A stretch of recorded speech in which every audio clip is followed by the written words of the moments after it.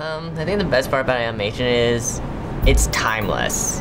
It doesn't matter what time period if it's from like 30 years ago or it's going to be 20 years in the future. It's still enjoyable as the state it's in. I would have to say the whimsical freedom. The best thing about animation is it's a medium where you can be more absurd with your sketch ideas because it's kind of limitless as to what you want to do with it, as live action is very limited. So what is animation? Dun, dun, dun, dun, dun. Hi, very happy to be here with you all. Animation's fantastic. And sometimes you can even meet girls. In its simplest terms, it is an illusion. An illusion that convinces viewers that a series of still images are in motion.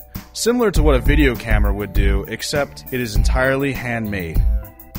Still animation is more than smoke and mirrors. It reflects spirit, soul, and hard work of the animator. I actually prefer traditional or even digital traditional.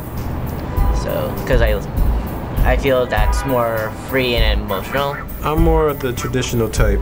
I'm not good with computers, so this is what I'm more comfortable with. My first ever was doing pencil and paper, and I thought to myself, I'm going to stick with that forever. And then I worked on a Comedy Central show. I worked on Ugly Americans, and that was all done in Flash.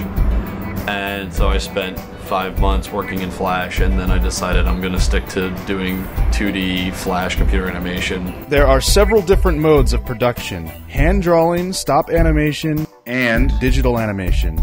Hand drawing is the oldest style of animation. This style has been around before filmmaking. It has started with optical toys and flipbooks. Stop motion is a process that involves moving physical objects slightly.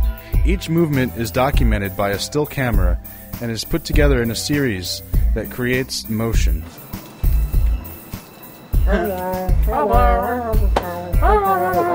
Another style of animation is digital, which is fascinating because the tools of the trade are ever-changing. At its core, changes are intended to make the lives of the animators more convenient. It helps by streamlining the process and giving the animators more time to work on more sophisticated details that they would have otherwise overlooked. But regardless of the medium they choose to use, the process remains essentially the same. The first step is to start drawing out concepts. Then next is to illustrate the character into several different perspectives. Once that is completed, the animator begins drawing out a storyboard. The animator uses the storyboard as a reference to plot out his or her ideas, then begins the long haul. After this comes the revealing pencil test, where every frame is photographed in a sequence. Once it is replayed, the animator finds out whether or not his or her work was in vain or successful. And that is how a cartoon is made. I encourage you all to pick up a pencil and draw until your heart is full of something. Angina, get confused, it could end your life. Animation, death by animation. Right, imagine.